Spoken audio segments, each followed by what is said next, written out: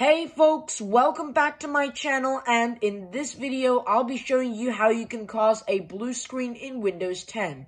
So in Windows 8 and earlier, you would possibly go to the, what is this? Just, close that for now. You would just go to the Task Manager by pressing Control Shift and Escape, or just by right-clicking on the Start menu or pressing Windows and X, and then choosing Task Manager from there. But as you can see, I've opened up Task Manager, and usually you would go to Details, and then scroll down through this list and click on either WinInit, which is the most common one used, the most commonly used one, or you would go to and csrss.exe. But if you would click on End Task, like if you were making a BSOD video, and it would come up with End Process, and you would press Enter, it's just coming up with this stupid message for some annoying reason. And it just says, the operation could not be completed, access is denied. That's the error message that it comes with. And even if you tried to do CSRSS, this one, and then click on End Task, that would also say access is denied, and it would not be able to end the process. But now, let me just end the Task Manager for now, and here's how you can cause a blue screen via PowerShell, and it has something to do with the Windows Start application, also known as WinInit. So I have made a few more videos about doing experiments with WinInit, like terminating the process from Windows PE, and also like executing the process in Windows PE. Like, you remember those videos that I made where I would type in WinInit into the command prompt if I were running Windows PE and press Enter, and it would cause the system to blue screen. And that would also be the same with opening it from any other application. But however, if I delete it, it detects that you've deleted WinInit, so it automatically creates a new copy. But anyways, we'll just begin with the video for now.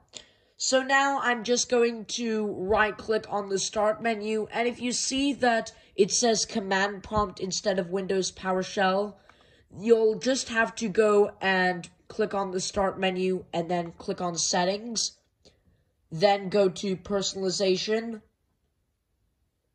and I guess it doesn't work for my version of Windows, but you would go to Personalization, then go to Taskbar, and then it will let you change the action associated with that option when you right-click on the Start menu, or press Windows key and X, and it would come up over here with either Windows PowerShell or Command Prompt, but it's just my build is different, and it doesn't have that right now.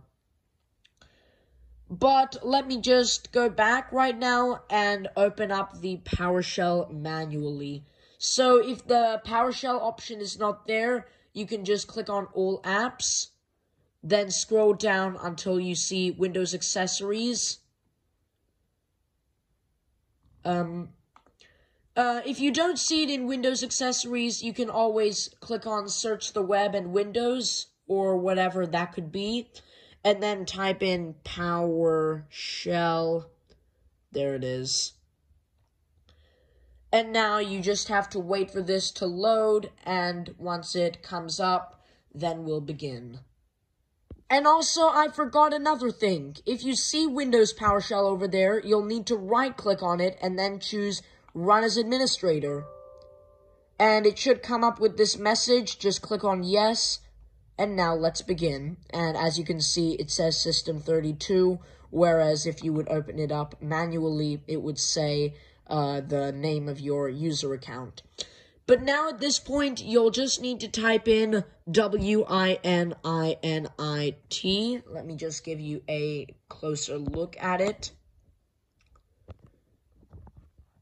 So that's exactly how you should be typing it, exactly how I typed it in here. No spaces, all in lowercase, just like that. Now let me just zoom back out. And once you press enter, it should cause a blue screen. And also, I forgot another thing. If you do have PowerShell on Windows 8 or Windows 7, this will work too, especially with Windows 11, since Windows 11 is actually Windows 10 inside out, I've just realized. But now, apparently, if you press enter, there we go.